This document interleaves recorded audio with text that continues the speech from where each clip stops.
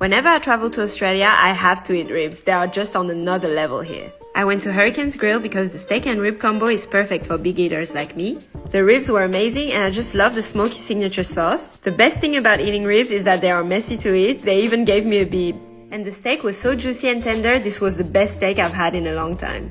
The combo also comes with a side. I chose the baked potato with sour cream and chives. I also tried for the first time Louisiana chicken wings. They were really tasty and had a kick, which I wasn't expecting but I really liked. I love seafood so much, so of course I had to try the scallops. They were served on a cauliflower puree. I've never tried them like this, but they were perfectly cooked. And I don't know about you, but I always like to add lemon to any type of seafood. And for dessert, I had the affogato. Basically, it's a shot of coffee poured over vanilla ice cream. And I had it without frangelico. It was late, but I didn't care because I just love this dessert so much. But I always get brain freeze whenever I eat ice cream. Tag someone to eat ribs with you!